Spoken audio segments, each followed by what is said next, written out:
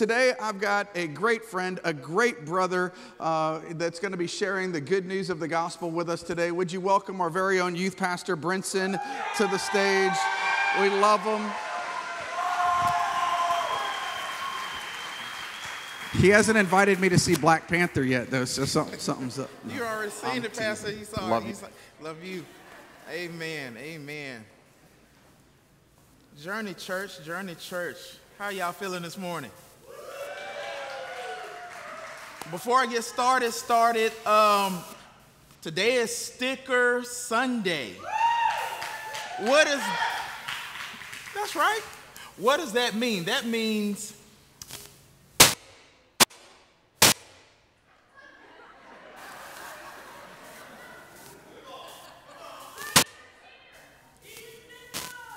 it sounds like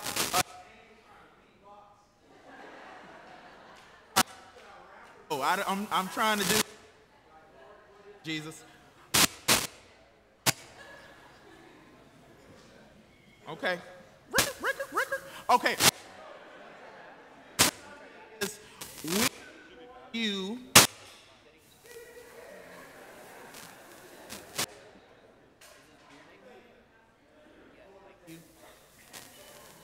So for a donation of $1, you can get a sticker for your cars. That mic only works for me. Okay, apparently. We got to get the youth pastor's mic then. There we go. Testing 1, 2, Jesus. Hey, all right. Once again, take 2. Sticker Sunday, for $1, you can get a sticker, and for a donation, we will put this sticker on your car. But if you are like a perfectionist, take it home. But we're more than happy to put it on for a donation, and the donations will be going to summer camp to help teens go. Amen, that's right. To send one teen, just to give you an idea, it's about $400 this year for one teen, and we're like, y'all keep going up, my God. But it's a super life-changing experience. Our youth enjoyed it last year. It's a great thing. And I want to thank Pastor Eric and Mary Jo. Great pastors, great shepherds. If this was my church, I would have clapped my hands like right there. If it was my church. I just want to thank them every time they give me the opportunity to come up here and minister to God's precious sheep. It is an honor. It is like, it's the best thing going. I mean, my goodness. I mean, I don't know about you. I think Journey is like probably the best church this side of heaven. I mean, I don't know. I mean, I could be biased. Let's pray. We got a lot to get into. Father, in the name of Jesus. God, thank you for this time. Lord, I decrease. I ask you to increase inside of me, Lord. Speak through my mouth. Think through my mind. Speak through these vocal cords. Every ear is anointed to hear. Every heart is good ground to receive the incorruptible seed of the word of God. Satan, you have no place, no lot. We come against distractions right now in the name of Jesus. We plead the blood of Jesus over this service, over this word. Holy Spirit, have your way. Thank you, God, for sending your angels in this place to walk to and fro. So God, I just pray for change, transformation. We pray for souls today, for them to come home in the name of Jesus. Lord, bless this word in Jesus' name. Amen. So we've been going through this epic series, and I don't know, I've really been enjoying it. Like, the Bible is just so good. It's just so good. And what we're going to read today, we're going to go through an entire chapter of Exodus. And how many of you guys know that the Bible is alive? And somebody's like, what does that mean? That means it's active. You can be in different seasons of your life, and you're going to hear a different thing, because the Lord custom makes his word to fit you where you are. And when I read this text in Exodus, I was just blown away like, holy guacamole, I never saw that. And so I'm excited to get into this particular passage. We talked about Adam and Eve. It was the woman's fault. We know.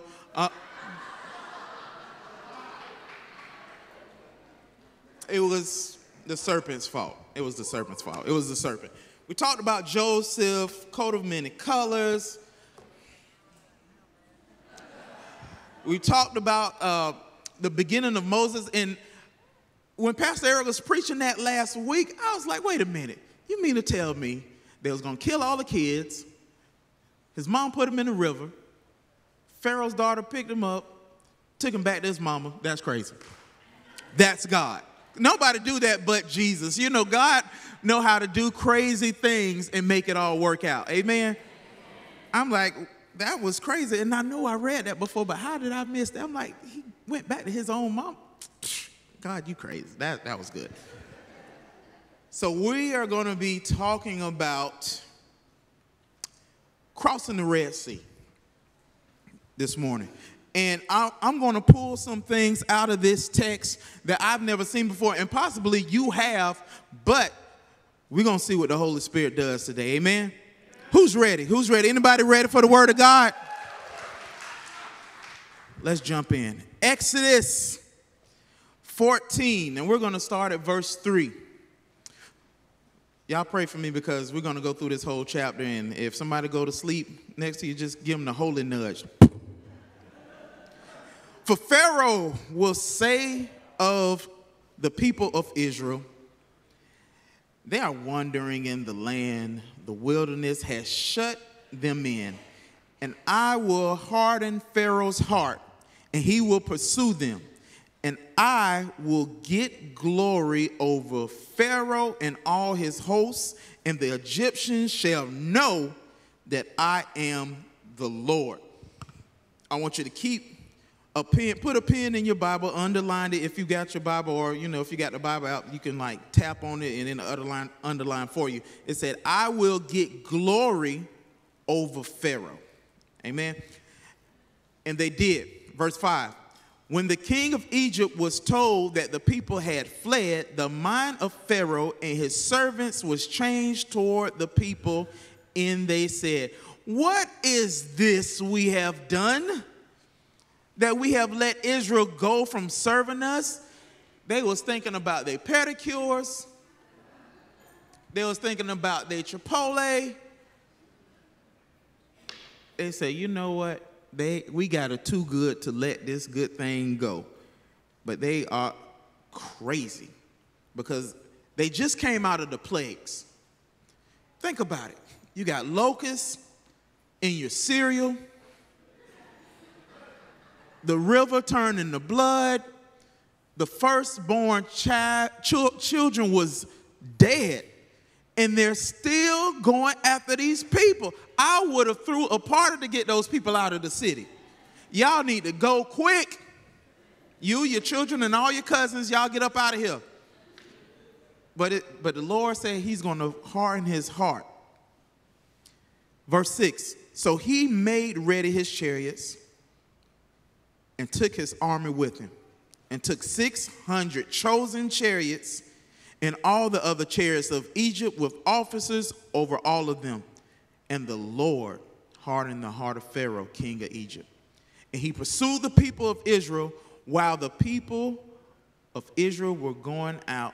Now, you have an army. And we know if there's a death in the family and it was caused by murder, or if we're pointing the finger, we want retribution from our children's death. And I think the men of Egypt were so enraged that they wanted blood of God's children. But somebody should have been smart enough to say, leave God's people alone. But when you're serving people, you got to take orders, and they had the wrong orders that day. Verse 10, when Pharaoh drew near, the people of Israel lifted up their eyes, and behold, the Egyptians were marching after them, and they feared greatly. And the people of Israel cried out to the Lord. They said to Moses, "It is because there are no graves in Egypt that you have taken us away to die in the wilderness? What have you done to us in bringing us out of Egypt? Is it not this what we said to you in Egypt? Leave us alone, that we may serve the Egyptians. For it would have been better for us to serve the Egyptians than to die in the wilderness."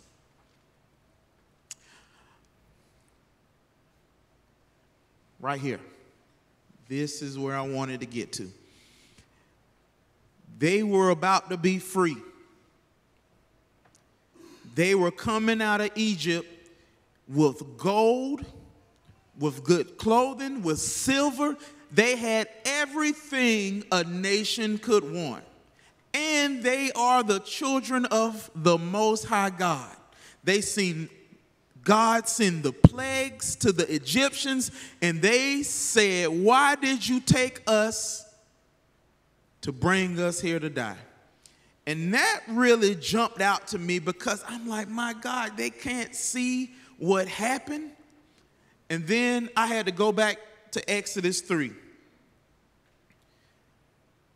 3:9 said this: "Moses spoke thus to the people of Israel, but they did not listen to Moses because of their broken spirit and harsh slavery."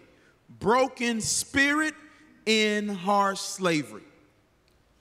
Some of us have had a broken spirit for years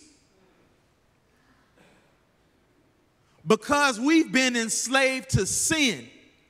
And now that we're saved, we don't know how to walk in the power of God.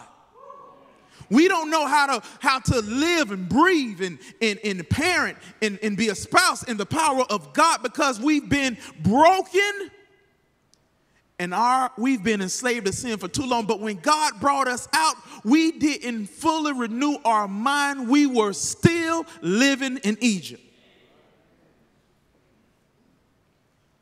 I want you to know something. Perspective is key. Perspective is key as a child of God, because the way that you live, the whole world is watching. The way that you live, your Father in heaven is watching. The way that you live, the people in your house is watching you. And you might be the only Jesus in your house. You might be the only one in your house walking around praying, saying, "God help me, Jesus, Lord, make a way," all of this stuff, and you cannot walk around with a broken spirit.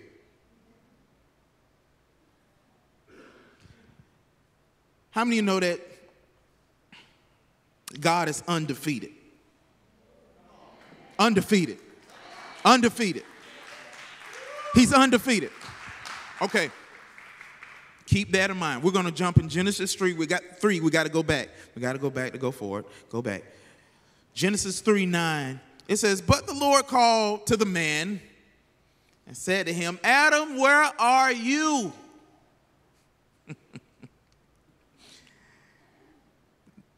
The undefeated God said, "Adam, where are you?"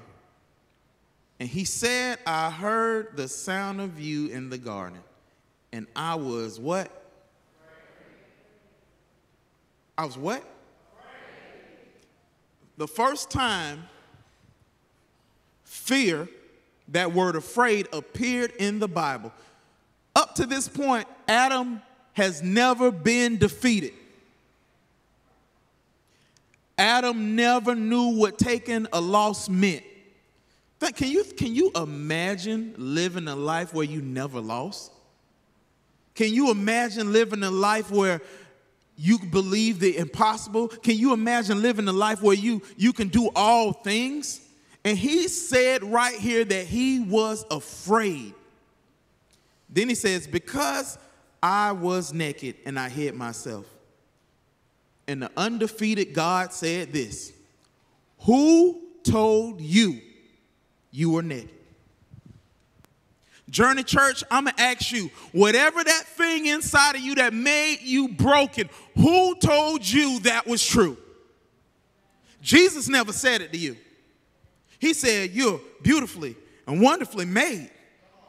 He said you can do all things through Christ who strengthens you. He said you are forgiven. He said you are the righteousness of God. Why do we walk around living in such defeat when God didn't say that to us?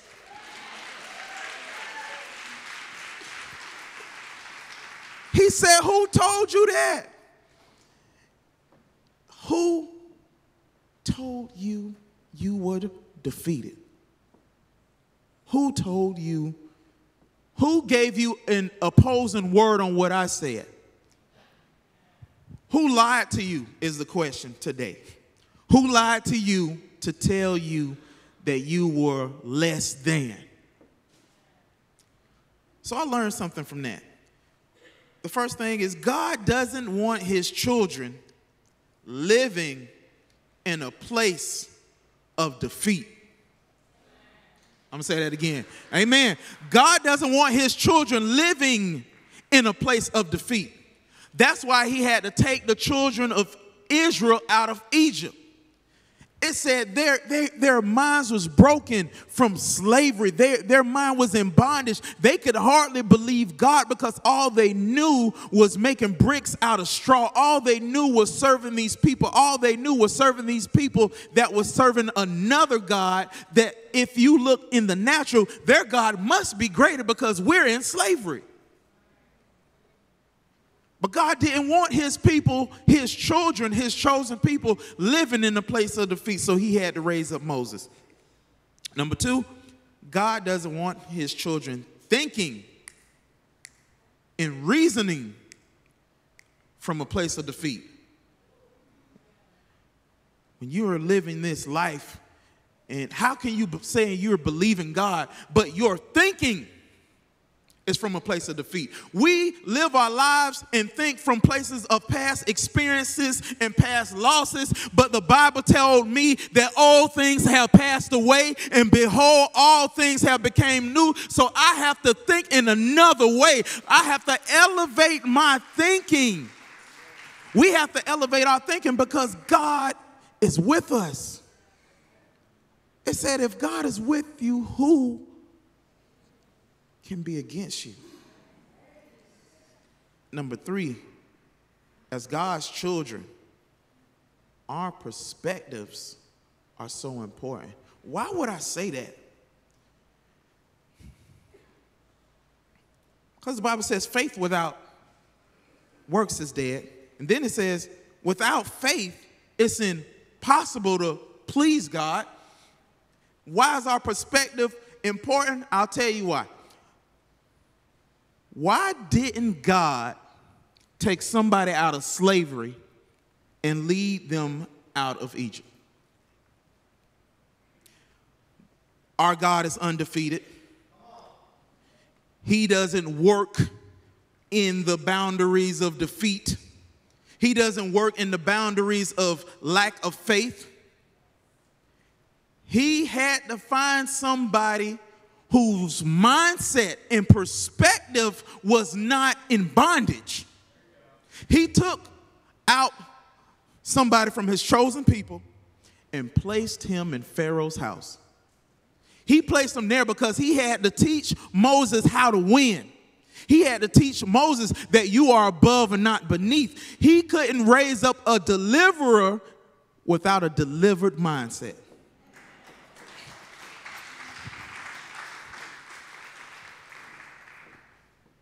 Moses was different. He was never a slave. He didn't grow up a slave. He didn't grow up a slave until he chose to be with his people. But think about this. These people were in slavery.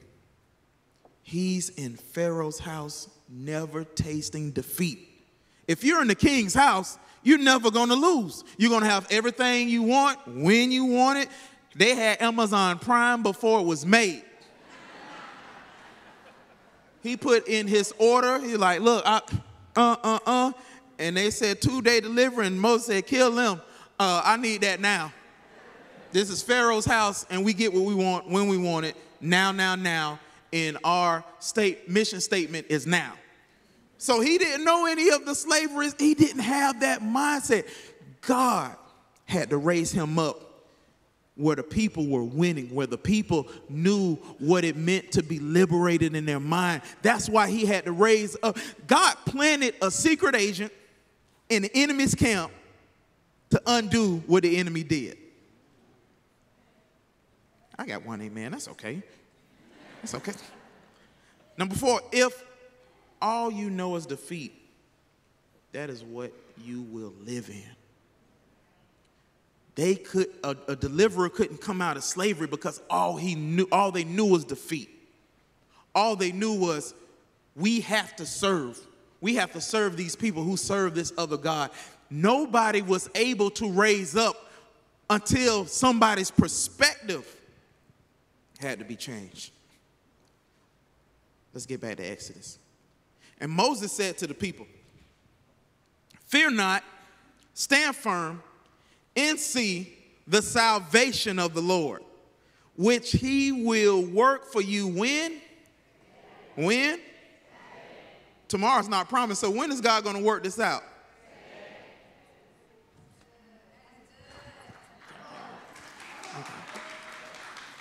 Somebody in the back like, what did I miss? Certain things are taught and certain things are caught. Certain things you got to catch. Amen? Moses had to be raised up in another man's house to carry out the will of God. Exodus 14:13. And Moses said to the people, fear not, stand firm, and see the salvation of the Lord, which he will work for you today. For the Egyptians whom you see today, you shall never see again. The Lord will fight for you. You have only to be silent. Wait, the Lord will fight for who? No, I have to take matters in my own hand. The Lord will do what? No. I got to call these people at Walmart and cuss them out. No. The Lord is going to do what? No, I'm going to report everybody on my job because I am the Son of God and they ain't going to treat me in a type of way. The Lord is going to do what? These people on Collins going to cut me off one more time. One more person got one more time, and I'm rolling this window down. The Lord is going to do what? My spouse treat me like a dog every day, and he going to find out what it mean to have hot stuff on the table today. The Lord is what?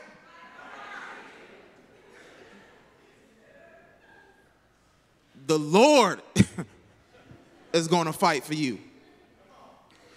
In that part, Moses gives us instructions in time of trouble. Number 1, he said, fear not. Fear, thank you, Jesus. Fear not.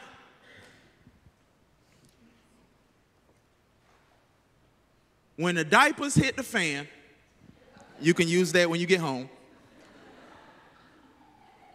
When the cat bite the dog, when everything break loose, Moses said, fear not. We had a dear brother had an accident on his job this week. He got hit by a car.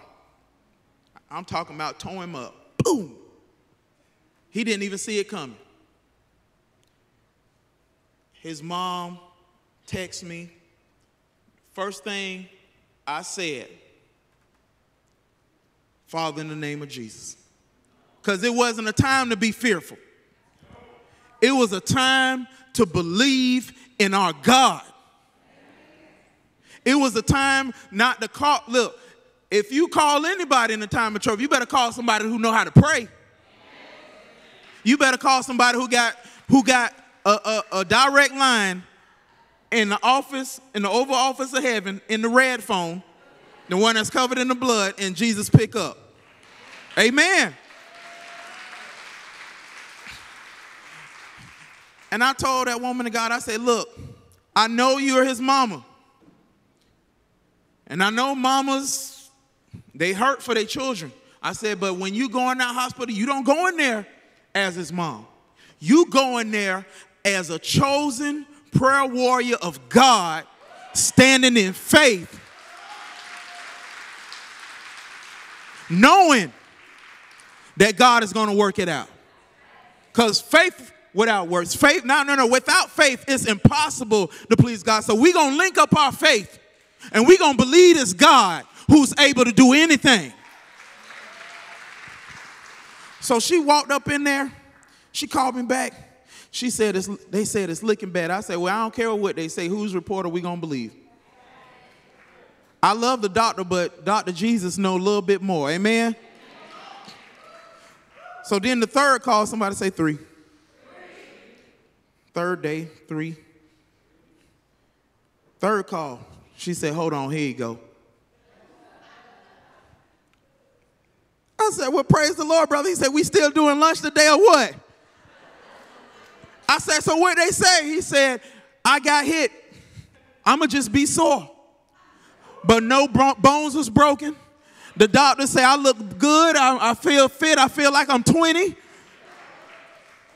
How many of you know that God is still working miracles today? The Bible. Moses, the second thing Moses said is say, stand still. Don't be moved by what we see. We get too wrapped up, too crazy when stuff go wrong. It says stand still and watch the salvation of the Lord. See the salvation of the Lord. What does that mean? That means I don't care what happened. I got to focus. My eyes got to be on heaven. The Bible says the cares of this world can choke out the word of God in us. So if the cares of this world can choke us, I can't focus on what social media is saying. I can't focus on what Fox News is saying. I can't focus on what CNN is saying. I have to look at heaven and say, God, tell me, direct me, show me, because you are my salvation.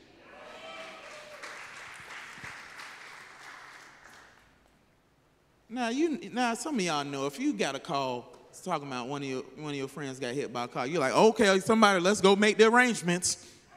Did he have insurance?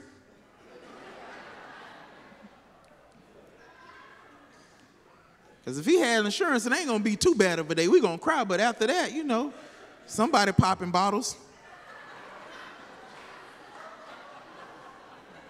Now, we miss Pop, but whew, he did us right. Glory to God.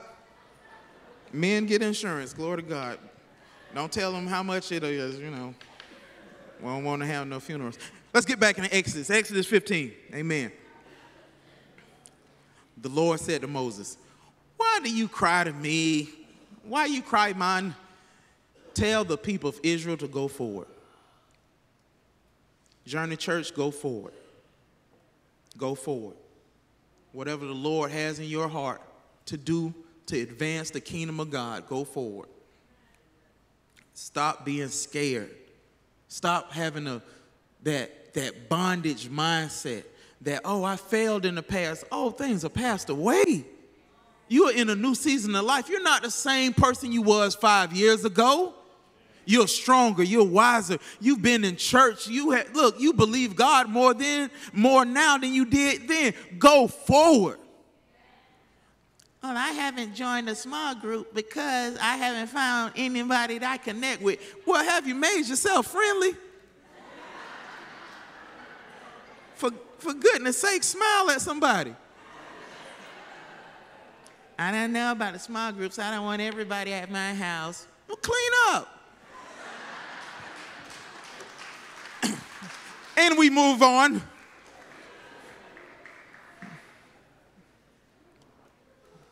Tyler, you got my back, bro? Thank you, bro. Thank you. Lift up your staff and stretch out your hands over the sea and divide it, that the people of Israel may go through the sea on dry ground. And I will harden the hearts of the Egyptians so that they shall go in after them. What I interpret, I'm going to make these Egyptians so dumb They're going to have to follow you. And again, he says, and I will get glory over Pharaoh and all his hosts, his chariots and his horsemen. And the Egyptians shall know that I am the Lord, when I have gotten glory over Pharaoh, his chariots, and his horsemen. He came to the Red Sea. He looked at it. He looked at the million of people looking at him, crying, complaining, talking about we about to die. Moses had to look up to heaven because those people are crazy. And he said, stretch out your arms. Stretch out your rod. And he separated that sea. And this was an obstacle because there was nowhere else to go. And sometimes obstacles are just opportunities for God to get the glory. Yes, it is. We had another sister in here who was in a wheelchair, and she just like, I don't know. It was just an opportunity for God to get the glory in her life. Whatever the obstacle is in your life. Oh, I'm struggling with addiction. Oh, I'm struggling with this. Whatever it is, I want you to lift your eyes to heaven and know whatever it is trying to hold you down, whatever it is trying to tell you that you're not good enough, whatever that obstacle is, it's just an opportunity for God to get glory in your life. Because a year from now, you're going to look back at that thing and like, man, God is so good. If I can just tell you where he brought me from, if I could just tell you how he delivered me. Then the angel of God, who was going before the hosts of Israel, moved and went behind them. And the pillar of cloud moved from before them and stood behind them, coming between the hosts of Egypt and the hosts of Israel. God had the first smoke screen.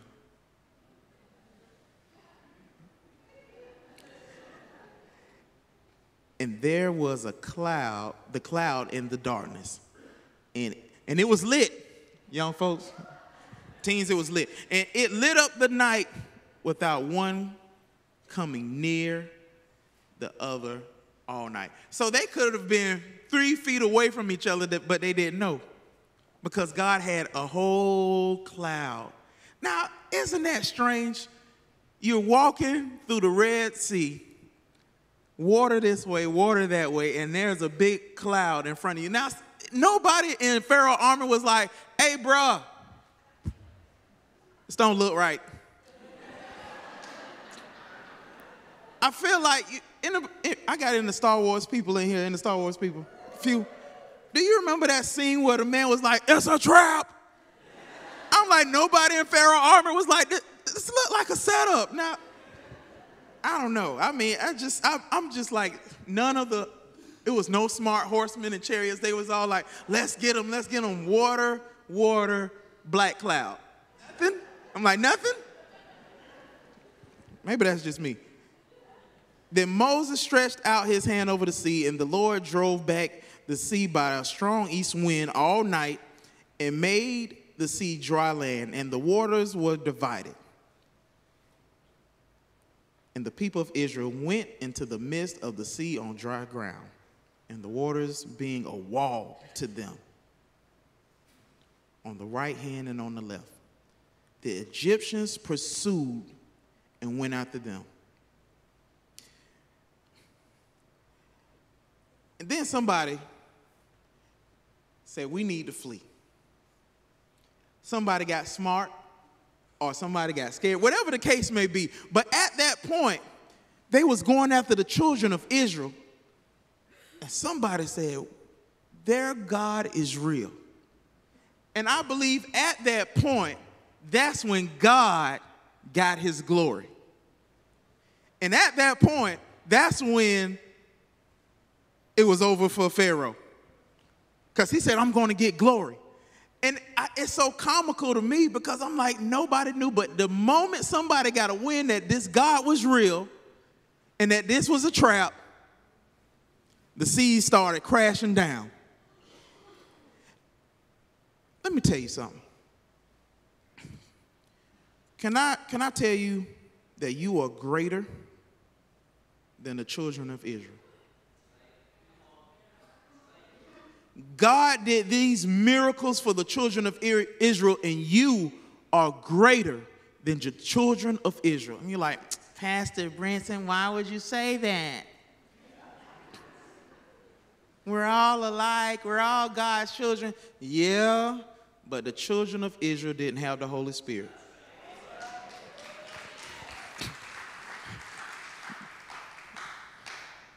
Jesus died for you, rose for you. You had an opportunity to pray the prayer of salvation that they never got to taste. They never got to taste the baptism of the Holy Spirit.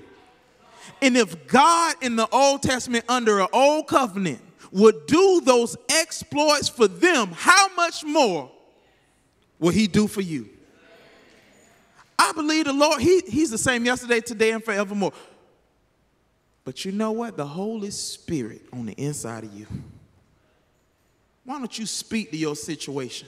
Why don't you raise the rod of your word of God to whatever sea and whatever obstacle is in front of you? When are we going to take this word of God and separate our troubles and walk on the dry land of the word of God? Walk on the dry land of victory. Walk on the land of undefeat.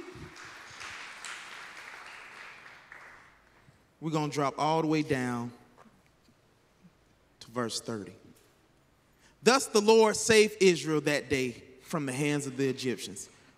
And Israel saw the Egyptians dead on the seashore. Israel saw the great power that the Lord used against the Egyptians. So the people feared the Lord, and they believed in the Lord and in his servant Moses. Sometimes God has to blow our minds to change our minds. They walked to the Red Sea in a defeated mindset. But when God showed them who he was, when they crossed over, they had to know that this God was for real. You need to know that your God is real. You need to know that God doesn't want you living in defeat. He doesn't want you thinking in defeat. He don't even want you driving in your wonderful vehicle in defeat. Because defeat brings fear. Sin makes cowards of men. In this day, don't walk out of this building knowing that you could have victory in every area of your life, but you refuse to because you've been in bondage so long. Break the chains of sin. Break the chains of bondage. Whatever the enemy spoke in your life, it's a lie. Whatever lies people have spoken to you, that's not what God said about you.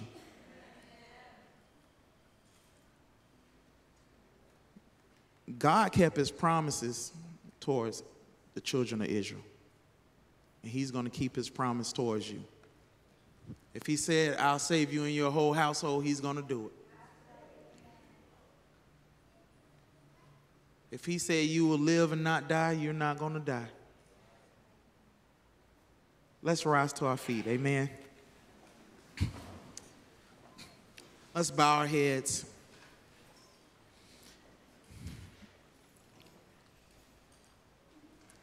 And this is the time of the service where, you know, people are ready to go, but don't be ready to go just yet.